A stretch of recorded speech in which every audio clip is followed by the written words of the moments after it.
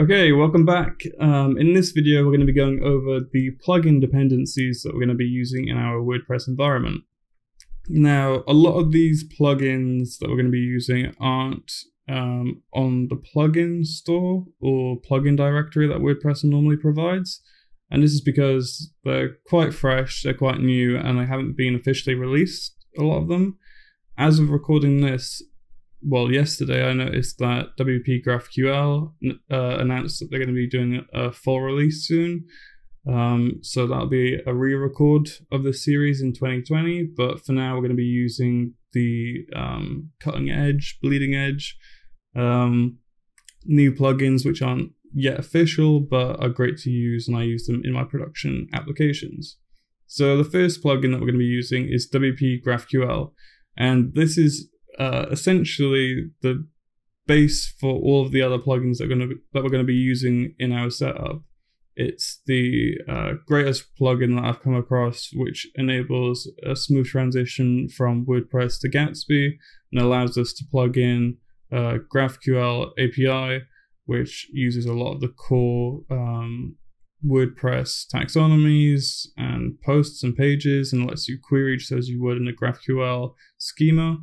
But I'll be going into that in more detail in the next video. We'll also be using WP GraphQL ACF, which allows us to use the Advanced Custom Fields plugin in conjunction with the WP GraphQL plugin, and allows us to raise any of the advanced custom fields to the schema. We'll also be using WP GraphQL Graphical, which allows us to have a interface to interact with our WP GraphQL schema within the WordPress dashboard. This would be great just to show you how the GraphQL schema works in WordPress without having to boot up any sort of third-party applications. We'll also be using WP GraphQL Yoast SEO. This is great for, again, raising fields surrounding the Yoast SEO plugin. For anyone who's been familiar with WordPress development, you'll have normally an SEO plugin which allows meta descriptions and meta titles and meta images to be added to a post or page. Yoast SEO handles that, and using this plugin you can raise the data you enter into the dashboard within the schema. Then we'll be using WP GraphQL Gutenberg. This allows us to query Gutenberg blocks and get back their attributes. If you haven't built a Gutenberg block before, don't worry, we're not going to be covering that in much detail in this series. But in a bonus video, I'll be covering how to do that with ACF. And speaking of which, there's another plugin which extends onto Gutenberg and extends to the ACF block editing experience and raises the ACF fields from blocks. If this doesn't make sense, don't worry, it'll make sense later on. And then there's the Jamstack Deployments plugin, which is official.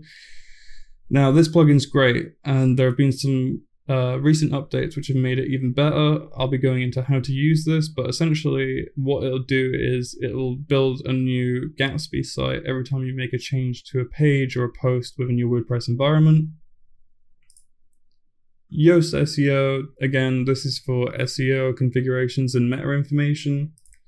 And then Timber. So this is a bit advanced, but Timber is a plugin which allows us to use Twig templates and Timber themes. I'll be using the Timber starter theme and then tweaking it from there.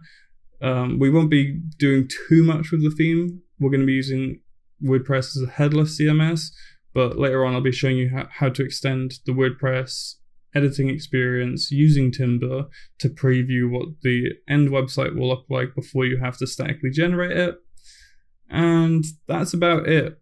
We might come across other plugins such as CDN plugins, duplicate post plugins, but for the most part, these are the core plugins you'll need. So you can go ahead and, if you want, you can download the plugins as a zip and then unzip them into your plugins folder, which you can find within your new WordPress folder. Or in the bonus video I'm going to be doing, we're going to be using Composer to manage all of these plugins as dependencies you can kind of imagine it as sort of like an NPM, but for plugins, where we'll be able to sort of use Composer to install all of these plugins at once without having to manually install them and activate them. So if you can go ahead and install these, and I'll be covering each one in the following videos.